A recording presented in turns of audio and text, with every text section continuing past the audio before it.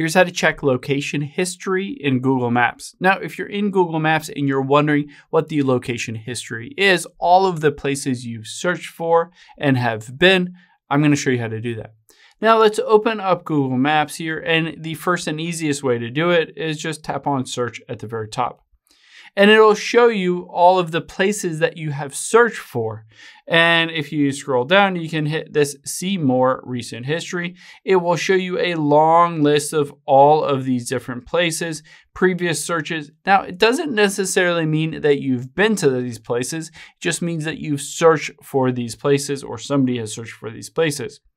So this shows you a potential of the history on here. Another place to look is, let's go back here. Back again, and tap on the profile at the top right.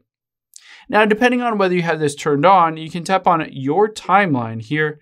I don't have this enabled. You can see my location history is off for this feature, but you can see on here, if they have this enabled, you can see at the top day, trips, insights, and then you can tap on today and go back in time, say to a week ago, a month ago, any of those things, and it will show that location history in there. If maybe you forgot basically a restaurant that you were going to on a trip and somebody asks you, hey, we're going to the beach, what's that cool restaurant that you went to? You can always go back in here. You can find any of that location history and you can tell anybody about where you've been in the past.